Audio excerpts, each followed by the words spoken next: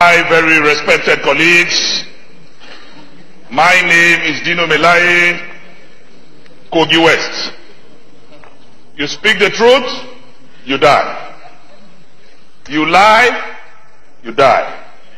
I have chosen to speak the truth and die. Mr. Acting Chairman EFCC, I love you. I appreciate your sagacity. Mr. Chairman, I have before me 2 reports from the SSS. One addressed to the Senate of the Federal Republic of Nigeria in October, and the second one written to this chamber and was received by the Senate, the office of the clerk of the Senate, at 5:02 p.m. just yesterday. Mr.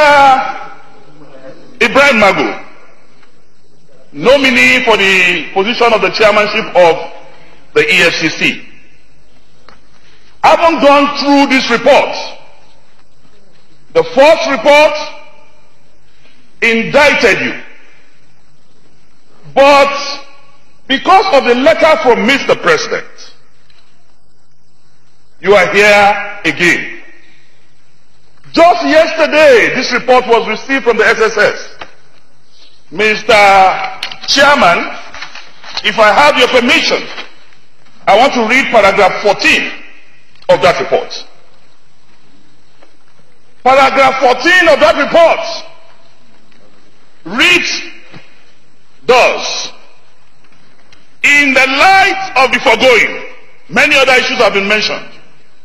In the light of the foregoing, Magu, M-A-G-U, Magu in capital letters, has failed the integrity test.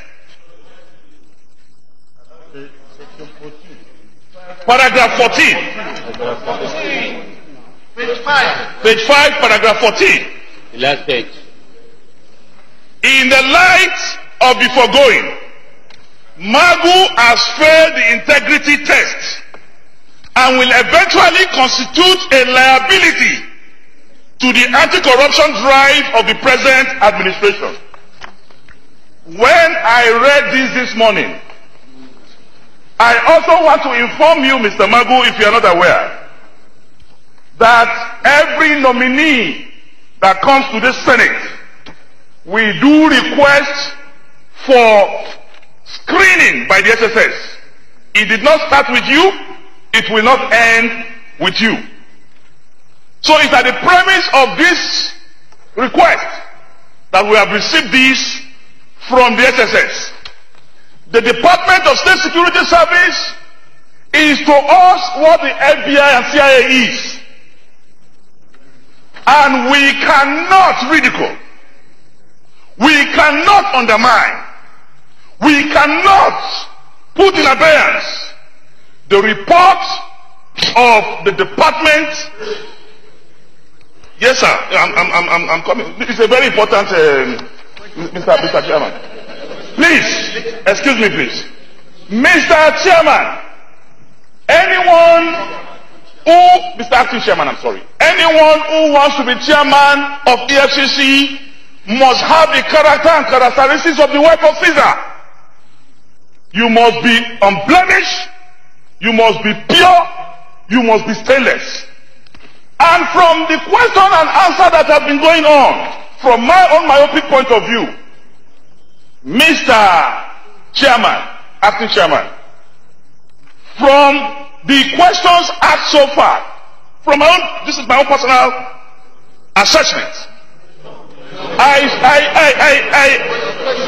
conclude that there is, as I speak to you, there is a conclusion of a case right now in the police station, which you are aware of, where EFCC people raided a particular house, sea of O's taken, and those sea of O's were found in the market. and police have investigated. Two of the CFOs have been returned back to the owner. Under your watch as EFCC chairman, do you still think you, after this report, and as a result of what has happened to the CFO of an innocent Nigerian, do you still see yourself qualified to be the chairman of EFCC, or we take you to Golgotha?